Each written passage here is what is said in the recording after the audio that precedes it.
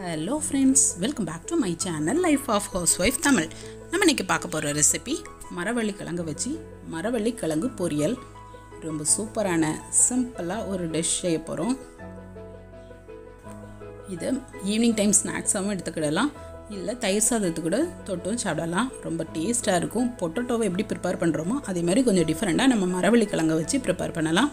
வாங்க இப்போ இது எப்படி செய்யலாம் பார்க்கலாம். இதுக்கு என்னென்ன தேவைன்னு பார்க்கலாம்.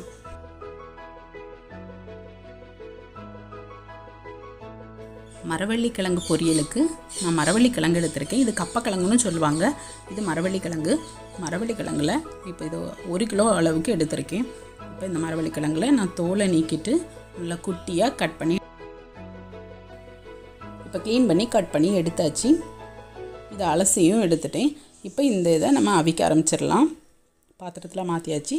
இப்போ அவிகிற அளவுக்கு தேவைக்கு தண்ணி வச்சு நான் இப்போ அவிய விட போகிறேன். அடுப்பை ஆன் பண்ணியாச்சு. அவியட்டும். நல்லா அவிஞ்ச பிறகு உப்பு போடுங்க. அப்படின்னா தான் கிழங்கு நல்லா வேகும். அவியதுக்கு முன்னாடி உப்பு போட்டிங்கன்னா கிழங்கு ஒழுங்காக வேகாது. இப்போ கிழங்கு அவிஞ்சாச்சு.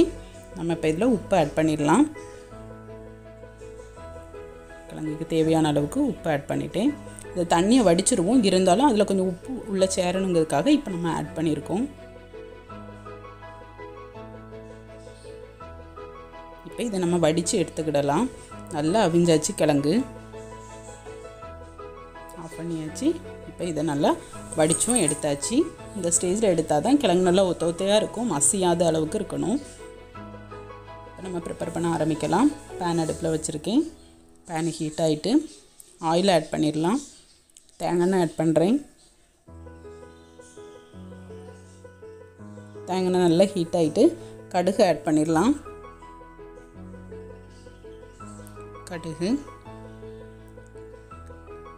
கடுகு பொரிஞ்சாச்சு. பெருஞ்சீரகம் ஆட் பண்ணுறேன். சோம்பு,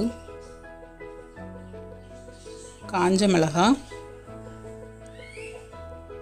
பூண்டு ஒரு 5 பல் பூண்டை நல்லா ஸ்லைஸ் பண்ணி வச்சுருக்கேன். அதையும் உள்ளே ஆட் பண்ணிட்டேன்.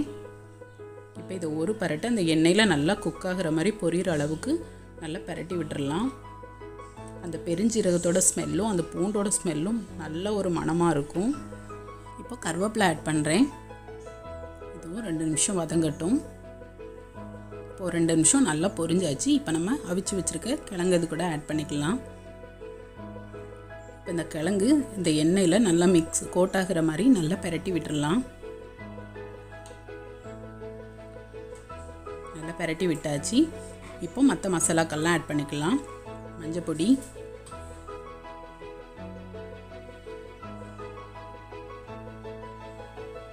வத்தப்பொடி 1 ஸ்பூன் சேர்த்துருக்கேன். காரத்துக்கு நீங்கள் கூடுதல் ஆட் பண்ணனாலும் ஆட் பண்ணிக்கலாம். இப்போ இதை நல்லா பரட்டி விட்டுடலாம். நல்லா ஸ்லோ ஃப்ளேமில் வச்சுக்கோங்க. வச்சுட்டு எல்லா இடமும் கோட் ஆகிற மாதிரி பரட்டி விட்டாச்சு. இப்படியே அந்த மசாலாக்களோட பச்சை வாசனை போக நல்லா ஸ்லோ ஃப்ளேமில் வச்சு பரட்டி விட்டு நல்லா பொரிய வச்சு எடுத்தால் நம்மளோட மரவள்ளி கிழங்கு பொரியல் சூப்பராக ரெடி ஆயிரும்.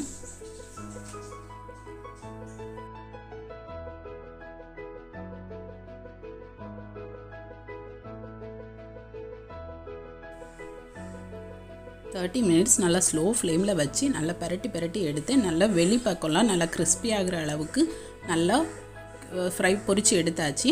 இப்போ நம்மளோட மரவள்ளி கிழங்கு பொரியல் சூப்பராக ரெடி ஆகியாச்சு. ட்ரை பண்ணி பாருங்கள் ஃப்ரெண்ட்ஸ். கண்டிப்பாக உங்களுக்கு இந்த ரெசிபி பிடிக்கும். அப்படி உங்களுக்கு இந்த வீடியோ பிடிச்சிருந்தா லைஃப் ஆஃப் ஹவுஸ்வைஃப் தமிழ் சேனலை சப்ஸ்கிரைப் பண்ணுங்கள். இன்னொரு டேஸ்டான சமையலில் நான் உங்களை மீட் பண்ணுறேன். ஓகே, பாய்.